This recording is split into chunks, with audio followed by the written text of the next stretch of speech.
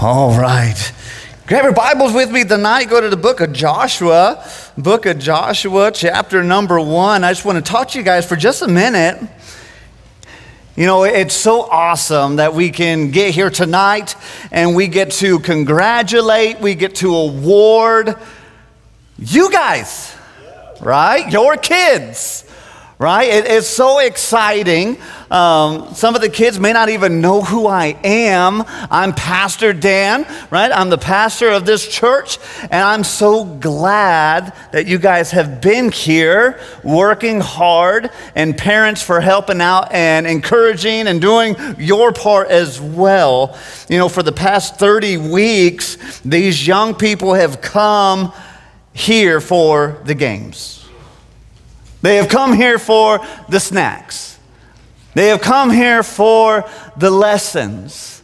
They have come here, but also, and most importantly, they have come and they've learned about Jesus Christ. They've come and they've hid His Word in their hearts. They have memorized Scripture. And how important that is, because truly they've been working towards a successful Christian life. And that's so important. In Joshua 1, verse number 8, it says, "This book of the law shall not depart out of thy mouth, but thou shalt meditate therein day and night, that thou mayest observe to do according to all that is written therein. For then thou shalt make thy way prosperous, and then thou shalt have good success." Let's pray real quick, and then we'll listen to our little lesson. Lord, just thank you again for all the hard work that has been awarded this evening. Lord, just the encouragement that it is to see your word being memorized, your word being taught. Lord, I'm so thankful for the faithfulness of these young people. Lord, as they come here week after week, Lord, it is teaching them the importance of who you are in their lives. Lord, I pray that we as adults, even in our busyness of life, that we hold fast to that as well. Lord, as we look to this topic this evening, we're thankful for who you are. We ask you to bless our time in Jesus' name. Amen. You know what's interesting in that verse? It says, "This book of the law shall not depart out of thy mouth, but thou shalt meditate therein day and night." You know, it's interesting because that is holding His word in your mind, in your life. Right? If you want to memorize a portion of Scripture like these young people have, they have to be thinking about it. Right? They have to be focused on it.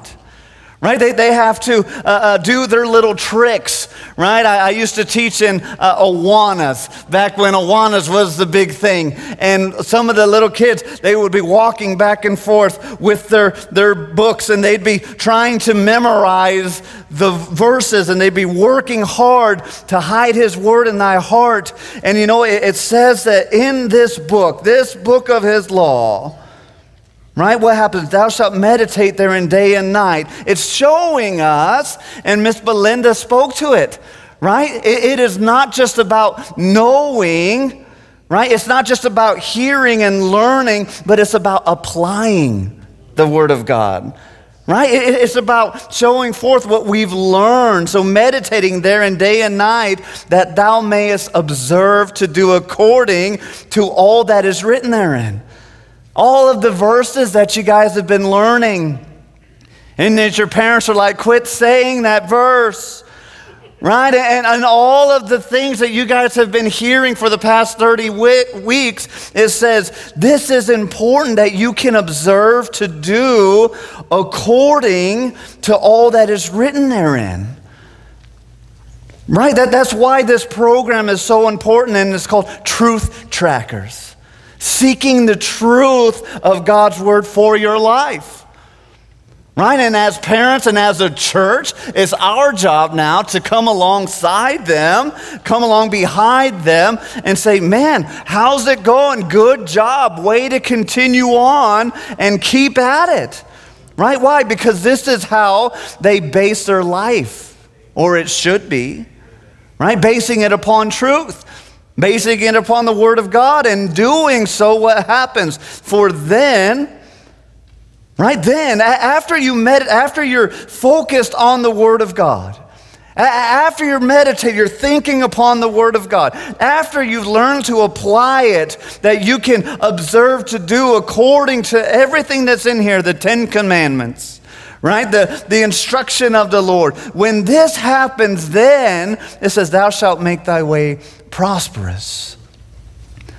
And then what? And then thou shalt have good success. You know, a successful life so often gets twisted by what the world says that it is. If you don't have a giant house, if you don't have 20 cars, if you don't make all the money, right? If you don't have all of these things, then you're not successful according to the world, right? Modern day terminology, if you don't have 3 million followers, subscribers, right? You're not successful. But according to God, according to what His Word tells us, the way to be successful, the way to be prosperous in life is to be thinking about His Word. It's to be focused on His Word. It's to be living His Word out in our lives. Man, success is such an important part. As a parent, they would want for you, I would hope to be successful as an adult one day, right? My son got his certificate tonight, right? And I would hope that one day he is successful. Each adult in here, we would hope that our lives would be successful. But what are you basing success off of? Is it what the world tells us? Because it's important for us to think about.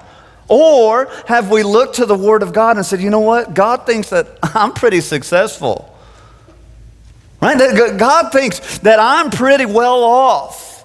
I mean, Joshua later in this book, he even confronts men and women. He stands before the children of Israel and he confronts them and says, you need to choose today who you're going to serve.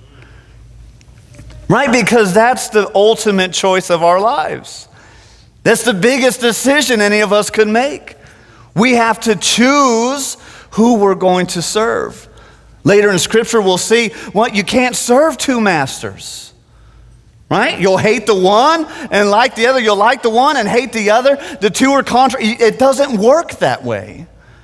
And what happens is when we begin to what? Take our focus off, when we stop meditating on the Word of God, when we quit focusing on what the Word of God says, when we quit observing to do what the Word of God says, in those moments, that is when our lives begins to be unprosperous. That's when our lives begin to be unsuccessful. You know, in God's eyes, success starts and it begins with a decision. You know, learning to observe and do according to all that is written therein, it takes time. Right? For 30 weeks, right? Week after week, these young people showed up and they put in the time. Right? They put in the effort, earning 2,000 points, 2,200 points. Right? Putting in the work to learn the verses. Maybe it was just learning the games. Maybe it was learning to sit still. But they were doing so around the Word of God.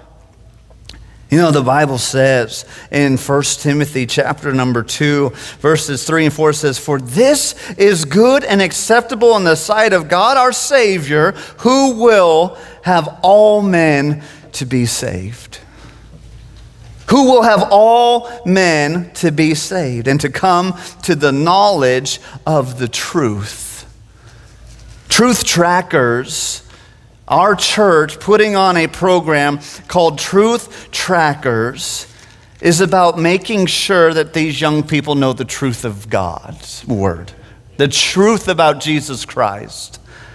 And God's Word is there because why? He wants us to come to the knowledge of that truth. Right? And what is the truth of God's Word? Understand with me this evening in the book of Romans, it says, for all have sinned Many of these young people have memorized this verse, Romans 3:23. It says, "For all have sinned and come short of the glory of God."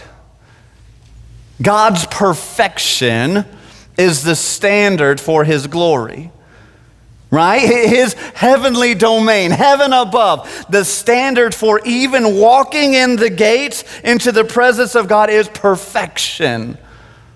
That's what the Word of God says. But it tells us in that verse that we just read that all have sinned and come short of the glory of God. You know, sinning is just doing something that God doesn't like. You know, there's often times that our children will do things that we don't like. As a parent, you'll say, yes, I know. Right? As a church member, you'll say, yes, I know. I've seen that kid in the hall doing that one thing that I hate and despise.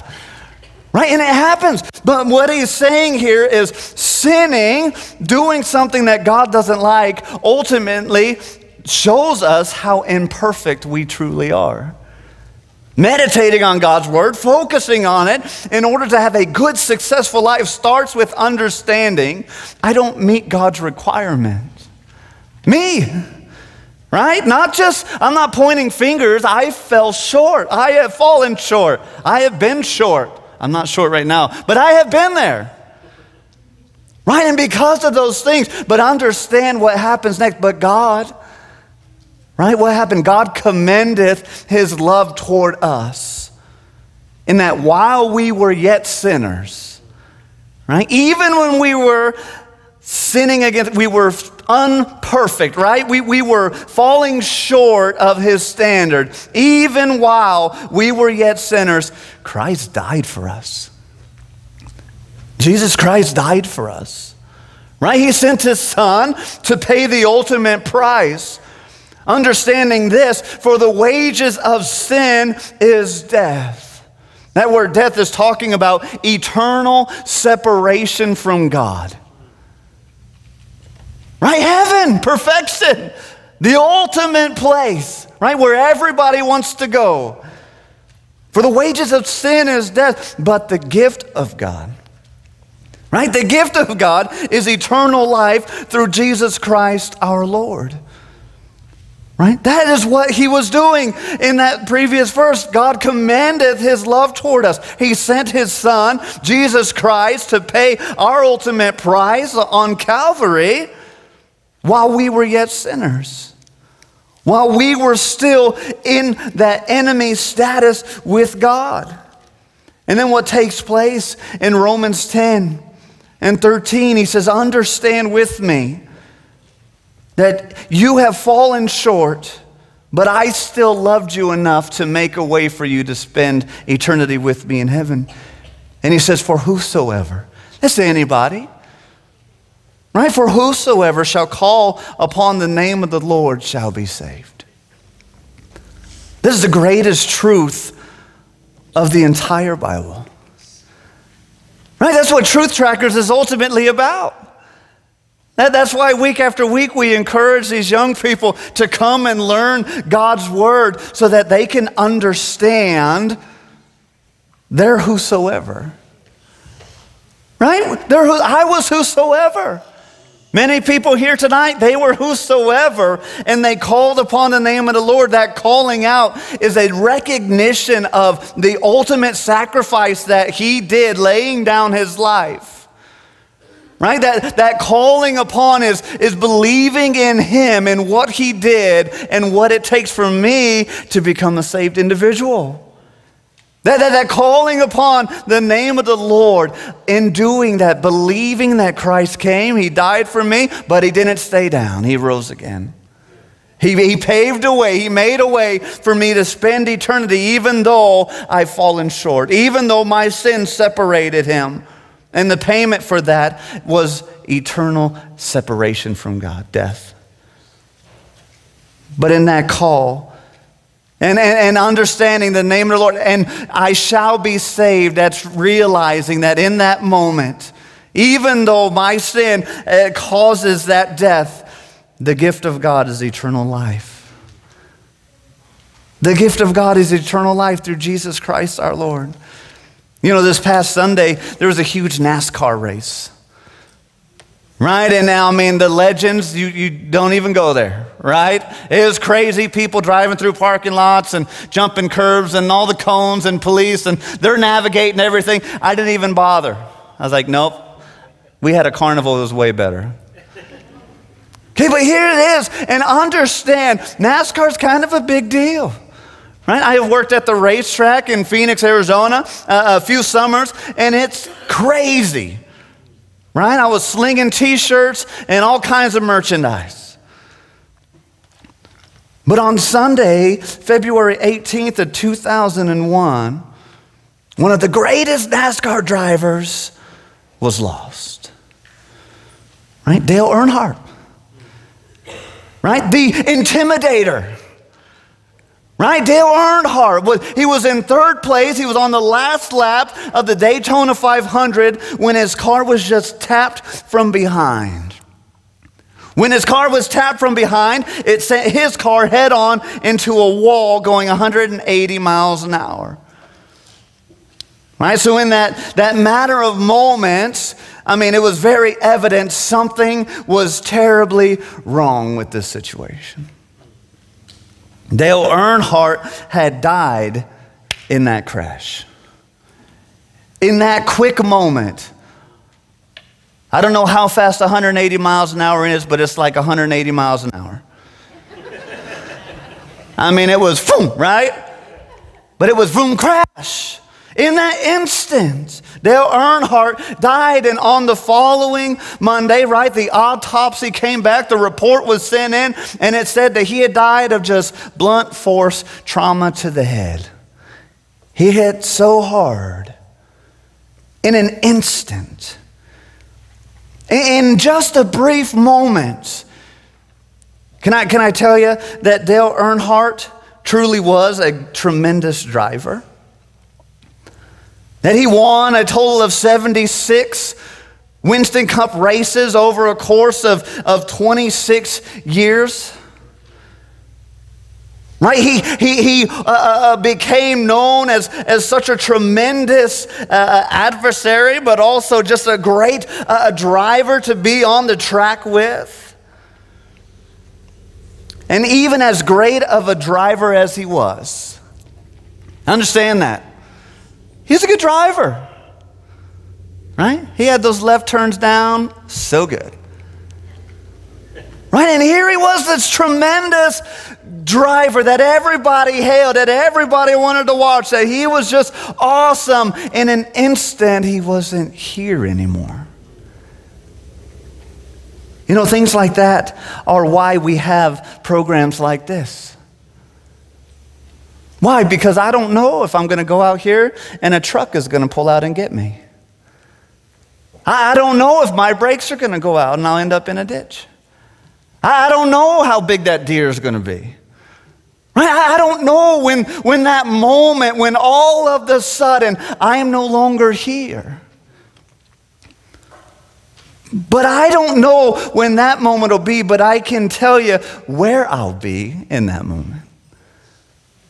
I can tell you where I'll be because at one period of time, the same amount of time that it takes for you to go into eternity really could take you to make sure you know where you go in eternity. It's trusting in Christ. John 3:16 says, "For God so loved the world," right? Talia just said it. "For God so loved the world that he sent his only begotten Son." He gave his only begotten Son.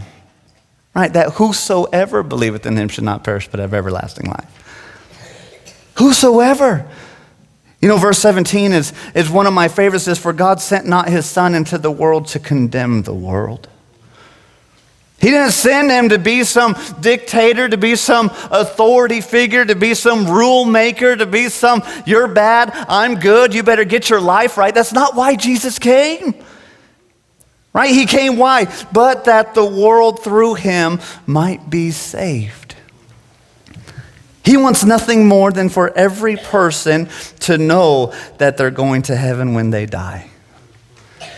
For 30 weeks, Your kids, these young people in our church, have heard how they can know for sure that they're going to heaven. They have learned, they have studied, they have memorized verses, showing them, teaching them. I mean, I think of Psalms and so many portions of scriptures and Proverbs and all of these in Romans and John, and they teach us how to live a good life. And in doing that, what happens? Joshua tells us you're going to have good success. You're going to have a successful life by God's standards, by the ultimate standard, God's standard. Maybe you're here tonight and you say, I have never accepted Jesus Christ as my Savior. If I was to die right now, I am not 100% sure that I would go to heaven. Hey, just like Dale Earnhardt, you don't know. Just a small tap sent him into eternity. Just a small accident. That instant, that brief moment could send you into eternity. But it's important for you to know where you're going to be. Because there's only two options. There's no middle ground. There's heaven or hell. There's you have accepted Christ as your Lord and Savior, or you have denied Him. You have said no. You say, I don't want to make that decision. Then you have just made the decision. When you ask your child to do something and you expect them to make that decision, if they say, I'm not going to make that decision, that is them telling you no. We know that as parents, as teachers. I need you to do this. I don't think I want to do that. That's you telling them no. But God is the ultimate teacher, the ultimate parent. And He says, I need for you to trust in me. I've made a way for you. And the question is, have you accepted that way for yourself? Have you come to a saving knowledge of Jesus Christ? Do you desire to spend eternity in heaven? Or what's the alternative? Tonight, hey, I'm proud of these young people, teachers, good job. Right? I know there's some whispers, it's okay. Hey, they've been attentive. They're like, I'm ready to go. I want some cake or whatever. Hey, it's been a tremendous 30 weeks. I'm encouraged and I pray for this group almost weekly just because I want them to know for sure they're going to heaven when they die. Because we don't know. Parents, grandparents, church, I want you to know for sure that you're going to heaven when you die. That's why I'm here. That's why these teachers are here. I don't think it's just to get out of Wednesday night church. Understand with me tonight, it's up to you to make the choice. It is your decision to make. It's either heaven or hell. It's up to you. Let's bow our heads and close our eyes. Nobody's going to be talking, guys. No one's looking around. Bow your heads, close your eyes. If you're here tonight, you say, I know if I died, I would go to heaven. Would you just put your hand up? You say, I know I'm going to heaven. That's wonderful, isn't it? The greatest decision, the greatest thing you could know in your life. Maybe you're here tonight, though. You can put your hands down. Maybe you're here tonight, though, and you say, you know, Pastor Dan, I don't know if I'd go to heaven when I died. I don't know that I have prayed and asked Jesus to be my Lord and Savior. Pastor Dan, I don't know that, but I want to. Would you slip your hand up? You say, I don't want to go to hell. I see your hand. Thank you. I see your hands. Hey, I don't know for sure that I'm going to heaven when I die, but I sure want to. I'm going to pray for you. In just a moment, I'm going to say a prayer is often referred to as a sinner's prayer. I encourage you to repeat after me if you don't know for sure you're going to heaven. And you can know for sure, walking out of here, that you're going to heaven when you die. Let me encourage you, if you say this prayer, come and talk to me after service. But if you're unsure, repeat after me. Dear Lord, I know I've done wrong in my life. I've sinned. I know that the standard for heaven is perfection, that I've fallen short. Lord, I know that you sent your Son to die for me. Lord, please forgive me of my sin. Lord, as best I know how, I ask that you be my Savior. Lord, help me to live for you the rest of my life. And I thank you for it. In Jesus' name,